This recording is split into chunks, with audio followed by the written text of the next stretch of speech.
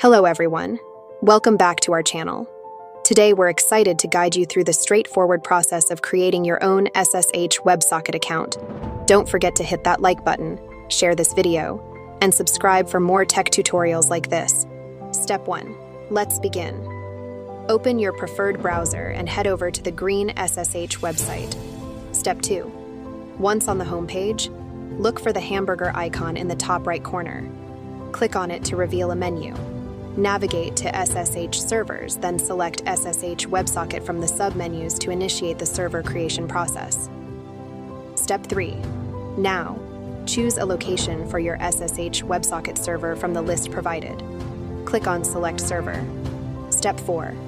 On the next page, choose a server within your selected location. Click on Create, ensuring the server is online before proceeding. Step 5.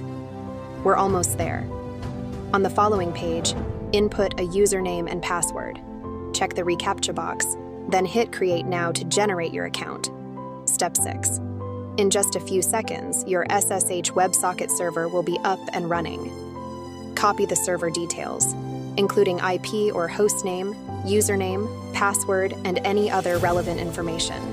Conclusion. And there you have it, your SSH Websocket account is ready to go. If you're unsure about using SSH Websocket on HTTP Custom, check out the video linked below. Thanks for watching, and until next time, stay connected and stay secure.